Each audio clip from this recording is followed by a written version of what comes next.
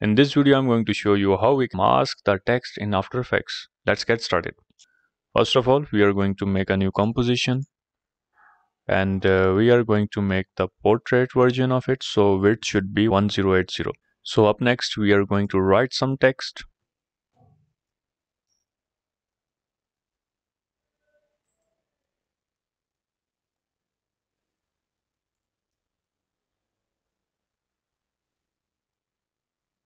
So here is our text. There are many ways to do that, but we are going to left click and click on new mask. So after that, we are going to go in the animate and we just go to the position section and hit the keyframe, and on 1 second we are going to drop this like this. So we are going to play with the start and you can see we have successfully created text mask effect.